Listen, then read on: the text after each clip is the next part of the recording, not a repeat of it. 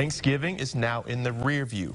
Now, local towns are turning their attention to the next big holiday. That's Christmas. One small town in Illinois takes it to the next step as they celebrate one of Dr. Seuss's most famous stories. Will Price has the story. How the Grinch Stole Christmas is one of the most famous holiday stories of all time. And here in the small Illinois town of St. Marie, they're bringing it to life.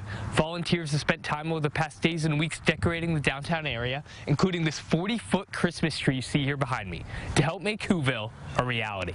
For Dr. Seuss fans, it was a dream come true. The town of St. Marie was filled with Grinch decorations. The second year they put on their Whoville event.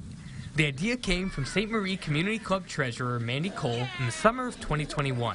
I think it was like August. I remember it was summer and just the kids and I were on a walk of an evening and I said, you know how cool it would be to bring Whoville to St. Marie? And they kind of looked at me like, do you think we can make that possible? Eventually, they made it work. Festivities included face painting, a wagon ride, and of course, interacting with characters. Jason Grunlow took his kids on the 4-hour drive from Missouri for the event. Says the fun started as soon as they pulled into the parking lot.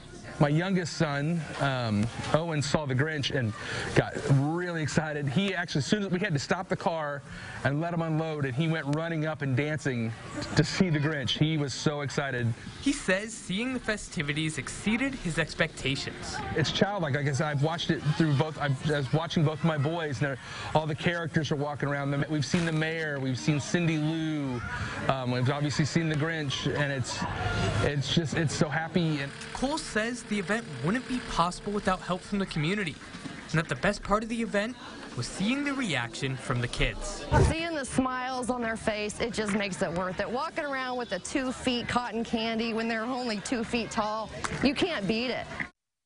Now, given it's just the second year of the event, local residents don't know what to expect as far as numbers, but they do expect at least a few hundred people to come in for the holiday experience. Reporting in St. Marie, I'm Will Price.